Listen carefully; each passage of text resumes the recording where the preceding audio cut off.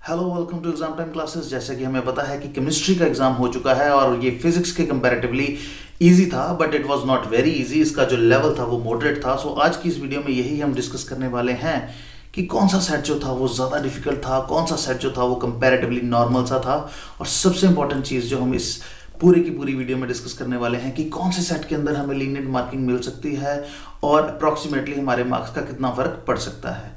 सो chemistry का result कैसा आएगा उसके लिए आप ये वीडियो को एंड तक देखिए प्लीज। सो चलिए शुरू करते हैं कि जैसे हमें पता है अकॉर्डिंग टू CBSE 6,44,552 स्टूडेंट्स ने ये टेस्ट भरा और वो अप्रॉक्सीमेटली 4,774 सेंटर्स में कंडक्ट कराया गया। सो इससे हमें ये पता चलता है कि बहुत सारे बच्चों ने इस बार साइंस का एग्जामिनेशन भरा था।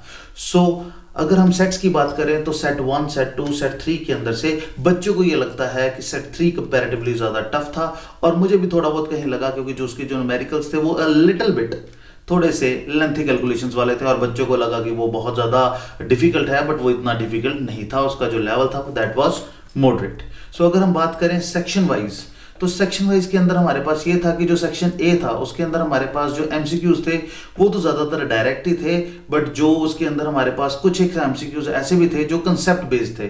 हाँ, असर्शन रीजनिंग थोड़े से मेरे को ट्रिकी लगे, और उसके अंदर सबसे प्लस पॉइंट ये था कि सब कुछ जो था वो that was from NCERT book, कुछ भी बाहर से नहीं था। सेक्शन बी की बात करें तो वो काफी कंपैरेटिवली इजी था और सारे के सारे क्वेश्चन डायरेक्टली आए थे फ्रॉम एनसीईआरटी बुक। सो जिस बंदे ने एनसीईआरटी तैयार की है उसका तो ये एग्जामिनेशन 100% बहुत अच्छा गया होगा। सेक्शन सी के अंदर हमारे पास कुछ एक क्वेश्चन थे जिनके जो थे वो ट्रिकी थे और चैलेंजिंग थे, और कुछ उनके जो कह सकते हैं हम कि जो कैलकुलेशंस थी लिटिल बिट लेंथी थी, बट ओवरऑल न्यूमेरिकल्स का जो कंसेप्ट था वो नॉर्मल था।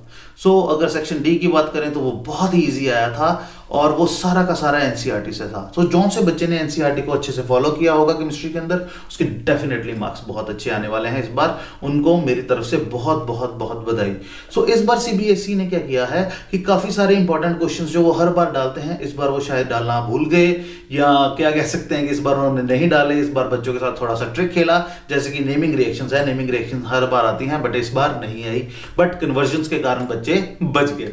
सो बेसिकली सबसे प्लस पॉइंट जो इस एग्जामिनेशन का मुझे लगा कि इसके अंदर कुछ भी बाहर से नहीं आया था। जिस बच्चे ने पूरी एनसीईआरटी बुक को अच्छे से पढ़ा होगा तो उसके सफिशिएंटली गुड मार्क्स आने वाले हैं। सो सबसे इंपॉर्टेंट चीज है कि मेरे को बहुत सारे कमेंट्स आए कि सर आपकी वीडियो ने हमारी बहुत हेल्प करी है, और सबसे इंपॉर्टेंट चीज मैं आपको भी बताऊंगा कि जो बाकी बच्चों के कमेंट्स आए थे उससे उन्हें ये पता लगा कि जो मैंने यहाँ पे लिंक दिया है ये वाली वीडियो अगर आप देखेंगे तो इसके अंदर मैंने उनको सिर्फ एक ही बात बताई है कि अगर आप एग्जामिनेशन में बैठे हो, अगर कोई क्वेश्चन आपको नहीं आता है तो आपने छोड़ना नहीं है, आपने कुछ ना कुछ अटेम्प्ट जरूर करना है सो दैट उसके नियर बाय आपको मार्क्स जरूर मिले। जैसे कि मेरे को एक कमेंट मिला था कि एक बच्चे ने 52 मार्क्स का पेपर पूरा सही अटेम्प्ट किया और पर उसने पूरे का पूरा 70 मार्क्स का जो पेपर है उसको अटेम्प्ट किया, उसके आसपास में क्वेश्चंस को लिखे। तो बेटा अगर आपने उसको अच्छे से किया होगा और जो क्वेश्चन था उसके आसपास में कुछ भी लिखा होगा तो आपको अप्रॉक्सीमेटली 5 से 6 नंबर का फायदा उसमें डेफिनेटली मिल सकता है, अगर हमारे पास जो टीचर्स हैं वो थोड़े लीनियंट मोड में बैठे हुए तो। ठीक है, तो उसके अंदर ये है कि सेट 3 की हो सकता है लीनियंट मार्किंग हो जाए इस बार, but I am not sure because जो पेपर का लेवल था वो मॉडरेट था। सो सबसे इंपॉर्टेंट चीज जो है वो हमें ये कंसंट्रेट करनी है कि how to give the next exam.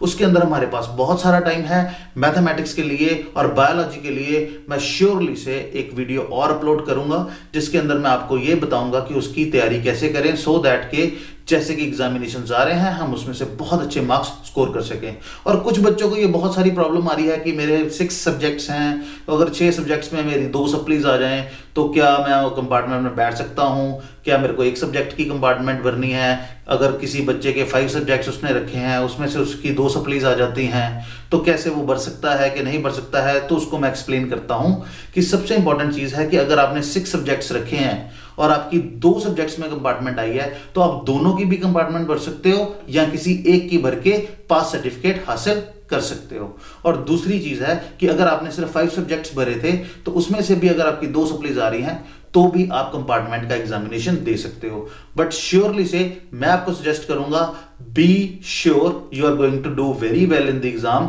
आप बिल्कुल टेंशन मत लीजिए, आपका रिजल्ट बढ़िया आएगा बिकॉज आपको 100% मेहनत करनी है और मैथ्स के एग्जामिनेशन में मैं आपकी हेल्प करूंगा।